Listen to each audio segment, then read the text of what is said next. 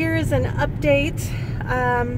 I went to the doctor on Saturday and found out I have friggin' arthritis in my right hip, and I have something called avascular necrosis, which means the freaking bone in my hip bone is dying because of lack of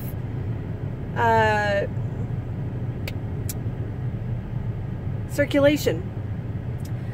So that's pretty frustrating and upsetting, and when I first got the news I was really upset. So now I get to be on the journey of how to live a full life even with this kind of crap going on.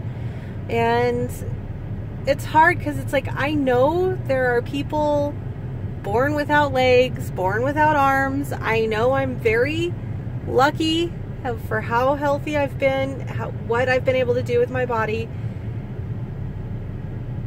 I need to somehow stay in that gratitude mindset because it's a lot to handle. So that's what's going on with me, the latest. And I'm just got done doing a massage, and I'm on my way to go pick up my boyfriend. We're gonna get haircuts and go have lunch in the park. I'm really excited about that. Have some downtime, fun time now that the weather is nice. And yeah, just working on business and every other goddamn thing in my life. All right, I'll keep you updated.